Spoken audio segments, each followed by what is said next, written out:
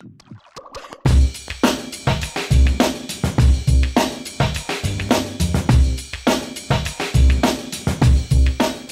I'm Jeff Kleinman, the editor-in-chief of BevNet, here for Project NOSH. We're at the NACS convention in Las Vegas, Nevada, where John Mackey, the co-CEO of Whole Foods, addressed convenience store owners in a general session, calling them competitors. And while Mackey was only half joking, the point was clear. Consumers are looking for healthier and healthier halo products. The industry is aware of it.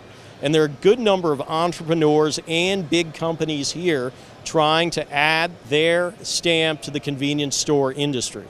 So on the big company side, we're seeing Hershey's with new acquisition Crave Jerky, M&M Mars with its Kind Bar Fighter Goodness Knows, and Snyder's Lance, which rolled out a convenience-focused Clearview portfolio that includes Late July and Pretzel Crisps, along with 4 other brands. Meanwhile, older independent companies like Wonderful Pistachios and Cliff Bar, both convenience store stalwarts, are now being challenged by bars like those offered by Perfect Bar, which recently completed a convenience store trial in 7-Eleven, grain-based chips from Simply 7, and cheese and even meat bars supplied by Organic Valley, a dairy co-op that's now in its 2nd year exhibiting at this convenience store show. So the industry's right, though.